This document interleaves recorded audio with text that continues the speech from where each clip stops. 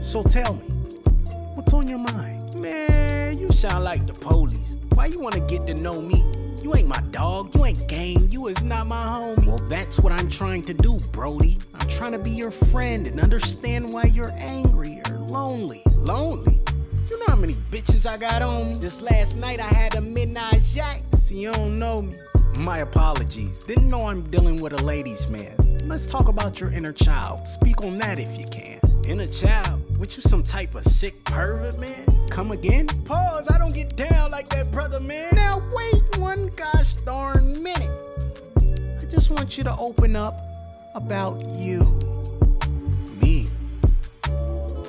Yes, you. Well, where do I start?